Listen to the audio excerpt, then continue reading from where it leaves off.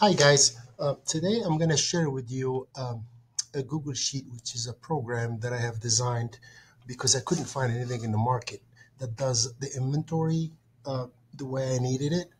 Most inventory systems are very complicated and they require you to have a POS. They want you to they want to track sales, and I have software that does all that. But all I need to know is what comes into the building versus what comes out. So what comes in and as an N plus to the inventory, and what leaves the building as a minus. So in this sheet, I created a sample. um, I hope this will help a lot of people because there is nothing in the market like that.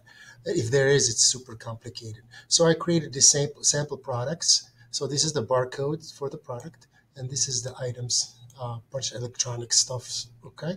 So and this is the inventory, the number. So far it's zero. So this sheet has three sheets: production, which is basically anything that comes in your building; shipping, anything that comes out. It doesn't have to be shipping; could be sales, could be somebody picked up at the store. And production could be also your own manufacturing. You make your own, or you buy supplies, or you know anything that comes in the building versus anything that comes out. Inventory is going to give you the details. So in this example, you can actually use a scanner and start scanning. Once you scan, it's just going to pull everything for you. So let's see. I just got this item. I'm just going to copy the.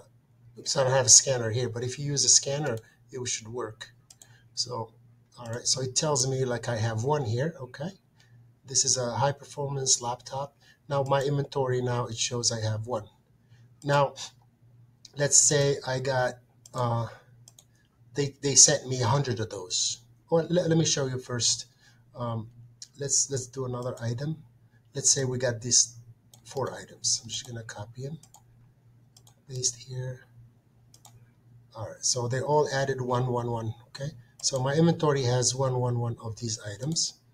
Okay, and let's say this item alone, the 2T external, they sent me 1,000 piece. So I'm not gonna scan 1,000 times. I can just go here and type 1,000. And that will overwrite it. Here you go to inventory, you have 1,000 items. Okay. Now, uh, let's do here, let's say 25. Let's just change it to 30. You have this cool thing that just goes up and down. You can actually code it when it reaches a certain level, it will turn red, and that will trigger you to actually place an order. Okay. So that's how the plus area works. So, and now let's say shipping or sales, what have you. So let's grab items, same items maybe. Let me grab this one here, 30. I'm just gonna scan that uh, I shipped 25. So 25, that should be, inventory should be 5. Okay, it was 30, it was 5. Okay, now let's so basically that's what it does. It will track everything for you. So let's say here you have 1,000, and that's high performance laptop. Inventory got 1,000. Shipping, let's see, we did uh no, that's the same one. Let me delete that. Okay, I think it was this one I wanted. It's hard with copy and paste, but if you have a scanner, you don't have to look at anything. It just works really nice. So how much you want to take out here? Let's do 500, and, and inventory, it's 500. So you're gonna have a real-time view of how things work. So if you like a copy of this, let me know. I can share it with you. It's got more to it. Um,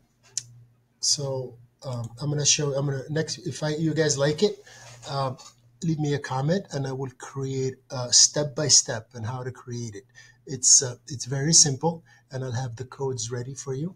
And the other thing about this form is when, let's say, production, like you've been doing this for a couple of months, and you gotten all the way to, let's say, 1,000.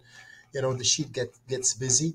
What you can do is you can actually transfer all these data somewhere else. So you can have a clean sheet every day or every week or every month. So you can start fresh, both in shipping and without affecting the inventory. So you can clean the sheets, but the inventory will stay intact.